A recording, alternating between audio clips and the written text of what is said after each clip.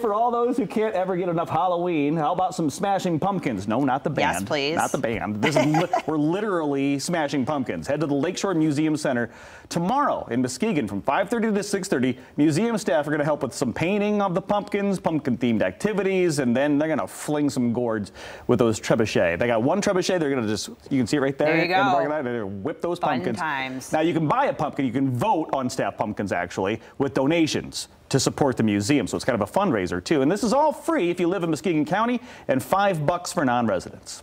Well, if you're looking for some unique one-of-a-kind pieces, head to Art at the Yard from 5 to 8 Saturday at D. Baker & Sons Lumber in Grand Haven. Now, this long-standing art event brings together artists and patrons, all to raise money for the Grand Haven Schools Foundation and initiatives that increase school readiness and promote student success.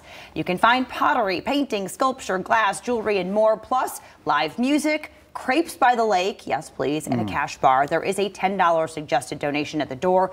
10% of all the artist sales go to the school foundation. Now, this event is put on by the Lakeshore Visual Arts Collective. Now, it is in an open-air lumber yard, so make sure you dress for the weather. It'll be a little chilly out there. Gonna be a little bit, yeah. Hey, this Saturday, speaking of, you got another event. This one's at East Kentwood High School. Come experience community with interactive performances, visual art, food, conversation. It all starts at 5 o'clock with events for the whole family, informational booths, interactive drum and dance sessions, and instrument discovery. Then at 7 o'clock, you got a concert of spoken word, drama, dance, and music, all followed by a discussion around community safety. Right around 8 o'clock. There'll be food trucks in the parking lot from 5 to 7 as well. Everyone around the area invited to this free event.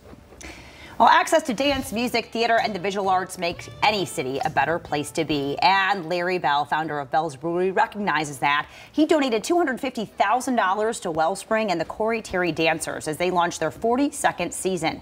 Bell says investing in this thriving modern dance company will make Kalamazoo a better place to live and attract and retain great employees.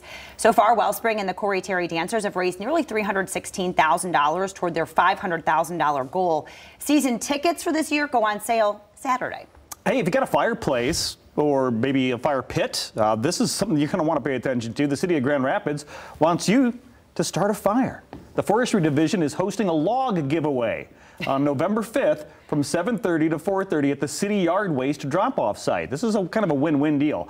This is all to help them get rid of the trees that have fallen or removed because of damage or disease. The logs are about 8 feet high. Yeah, they're big. Yeah, and a foot in diameter. So bring your truck, all right? Bring a big truck or a flatbed. And you can take as many as you want.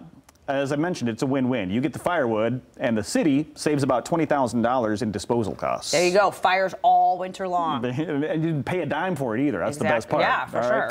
And here's your Fox 17 forecast. Looks like fireplace weather, really. Yeah. You got yourself 52 for a high today. I wish it was higher.